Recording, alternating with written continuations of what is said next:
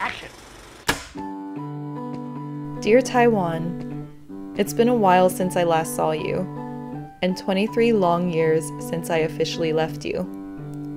I've adapted to my new home, and to my new American identity, but I've never been able to shake the feeling that I'm leaving something behind.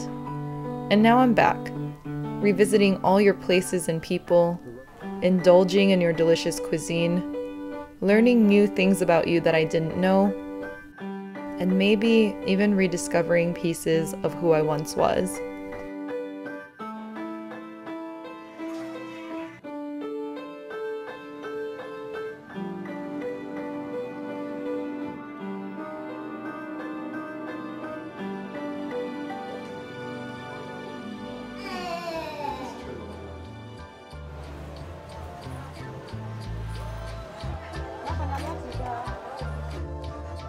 He's so cute, huh? Cheers!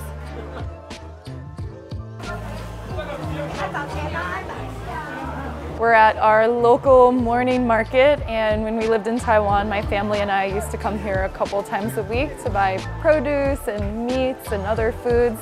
And my grandmother still comes here. She's been coming here for decades. And a lot of Taiwanese in big cities now will shop in modern supermarkets, but traditional markets like these are still a fixture of everyday life.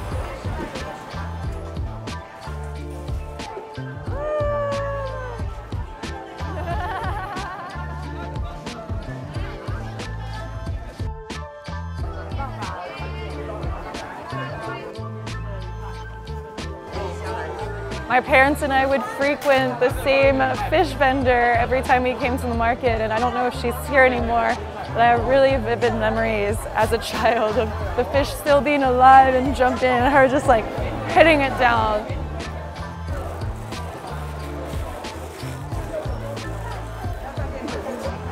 Say YouTube. 对 YouTube。你要帮我上面写，我也想找小山。找什？小山。小山。小山就是小老婆。哦。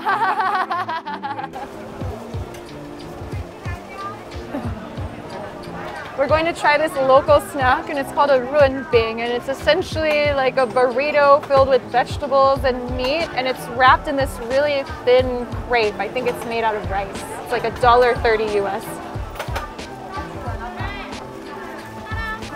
All right, let's try this baby.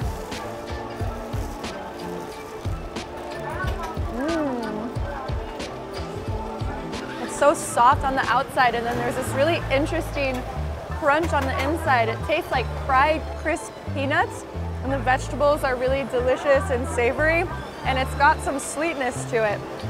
It's really good. Hello, hey. Bye-bye. It's so nostalgic to be back here. My family had our set vendors that we would visit every single time we shopped here. My dad used to buy me toys here. It's just really nice to come back and visit 23 long years later.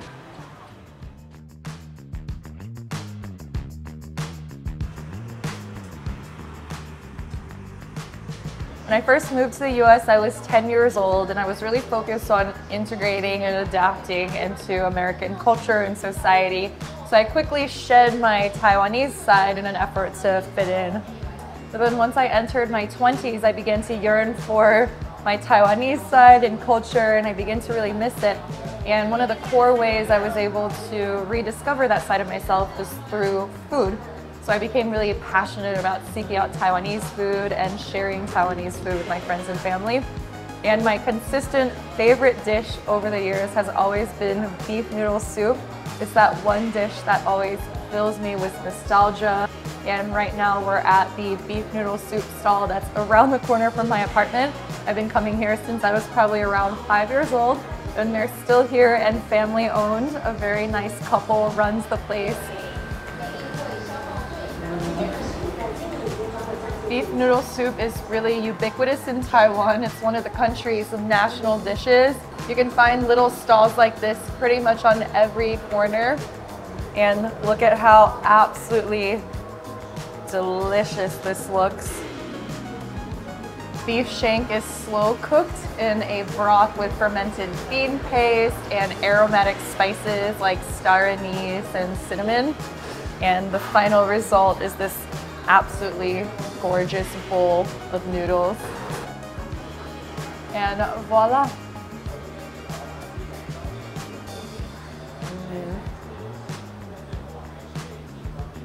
So savory and delicious, rich meaty. And for me, it's so nostalgic. It just brings me right back to when I was a kid.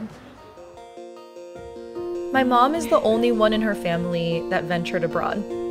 So everyone is still here. My aunts and uncles, my cousins, their children.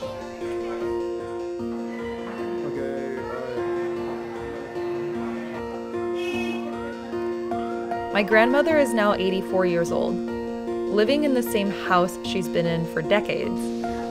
It's the center of gravity for my family, the place where I spent every holiday as a child and countless hours playing with my cousins.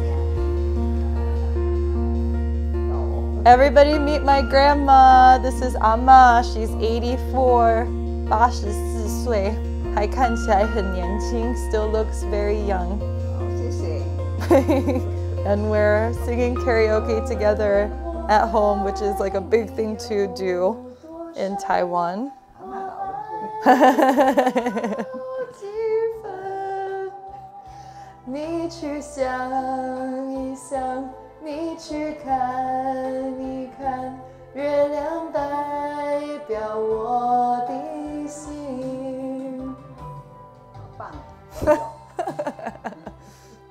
How'd I do?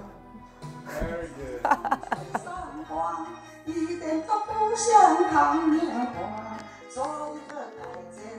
Being back here feels both familiar and unfamiliar. Everything has changed so much, yet somehow not at all. 1 minute.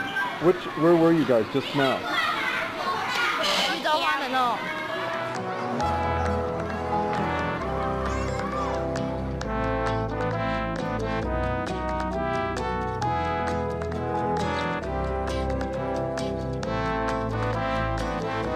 We're at the elementary school where I attended 1st to 4th grade, and it was a really interesting experience because it's a fully Taiwanese public school and I was the only foreigner and therefore really stood out and was very different. But I had a really amazing early education here and I'm really excited to be back and to show you around. Taiwanese education system is really different from the Western education system. In general, Taiwanese culture is much more hierarchical and there's a huge focus on education and traditionality. So starting from a young age, school curriculums are already really rigorous and demand a lot of your time. And that only becomes more and more true as you enter high school and college.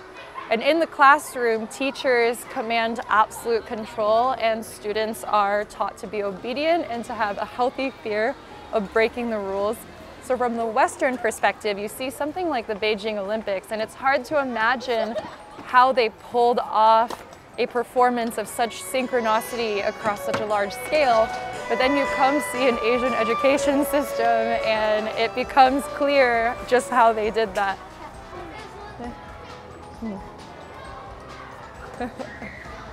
So yeah, I used to be just like one of these kids here in my little uniform. It's recess now, so all the kids are out playing. Hello.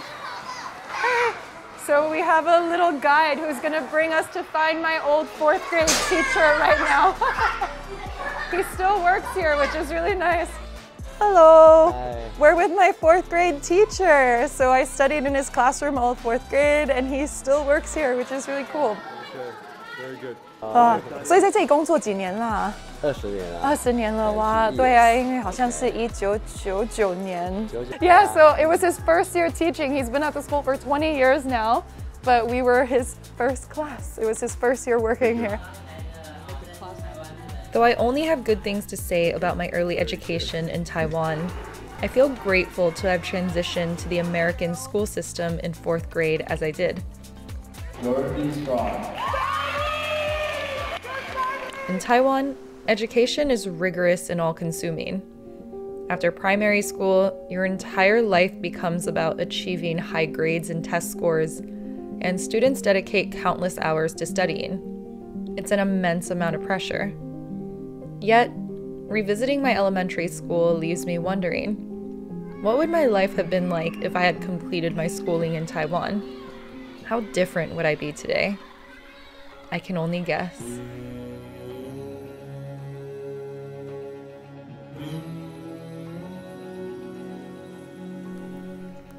Buddhism is one of Taiwan's main religions, and ornate temples of all sizes can be found everywhere. They add a pop of color between drab gray concrete buildings, stand alone in the middle of green rice fields and forests, and balance precariously on the edge of cliffs. This one is located just 10 minutes away from my grandmother's house and is the perfect example of how religion and everyday life are intermingled.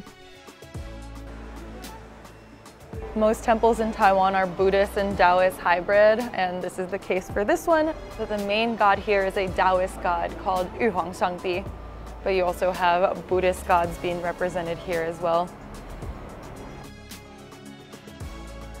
这现在看到这个是我们讲的财神。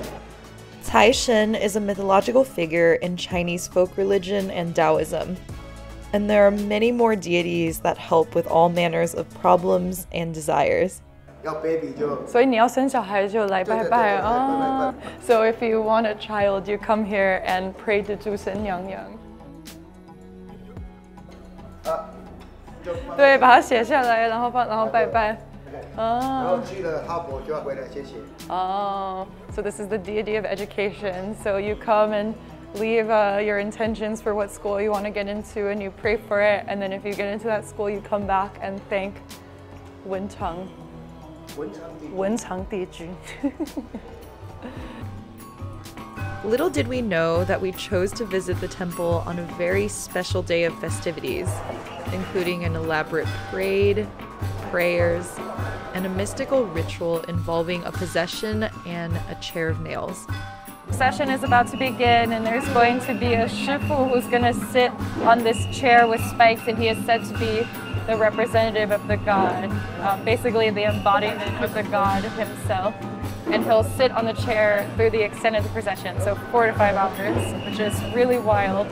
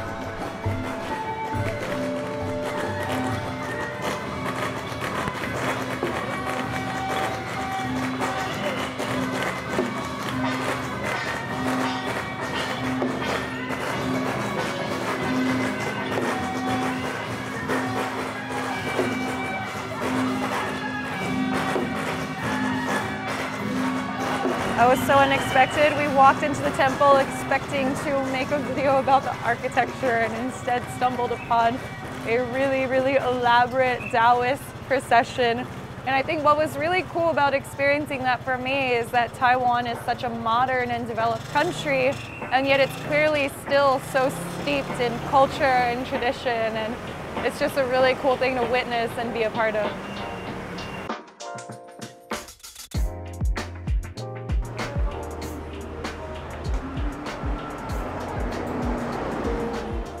Tonight we've come to Shiling Night Market to try some of Taiwan's famous cuisine and street food. And this is one of the most popular night markets in all of Taiwan, and there should be a huge variety of deliciousness here.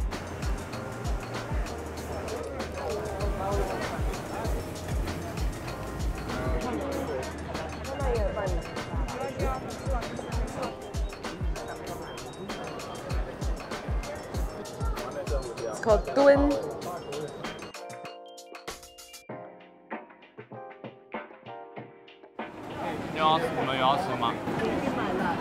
We're with my cousin, this is Cao Chen, and we're in line at Shiling Night Market for some stinky tofu or臭豆腐. Cao Chen, 你喜欢吃臭豆腐吗？喜欢。喜欢。你觉得会臭吗？不会啊。不会。觉得很香吗？很香啊。啊 ，OK。It has a very potent smell, and it's something that's really distinctive about Taiwan. Walk around for any distance and you'll definitely smell it at some point. But it's really delicious. Like, as Taiwanese people, we're really used to it. We don't think it smells bad. We think it's delicious. But for foreigners coming in, they might think differently because they're not quite so used to it as we are. Okay, it's time, huh? Oh God.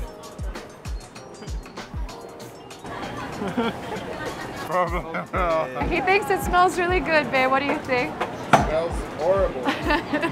Should I eat it? Should I not? Yeah. Okay. This one doesn't taste like nothing. It's very soft and spongy, and it's pretty good. But that's like not normal because I've tried like 5 or 6 times and I hate it every single time. First time I was able to eat it without spitting it out. 好香。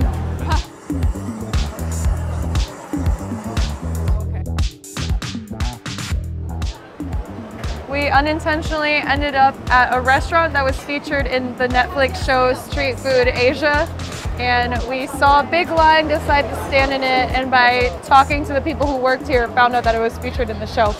And their specialty is an oyster omelet.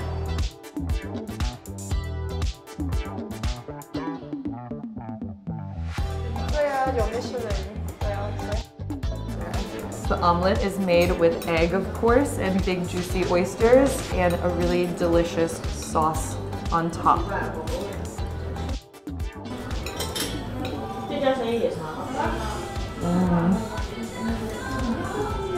So delicious. The oysters are savory and juicy. The sauce adds a little bit of sweetness, and what makes the omelet really different is the sweet potato starch that's added in. It gives it this really gooey, soft texture. Delicious.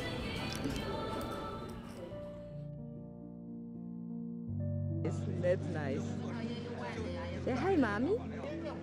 Thank you, Taiwan, for the cherished memories, and for the chance to make new ones, for letting me retrace the steps of my childhood, eat the foods I love and miss, reconnect with family. You are part of me always, even though I've been away. I promise I won't leave you for so long next time.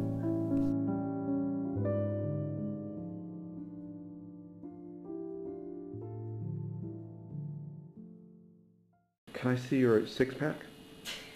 No, thank you. Dad has one that's almost buried in fat. How do you know?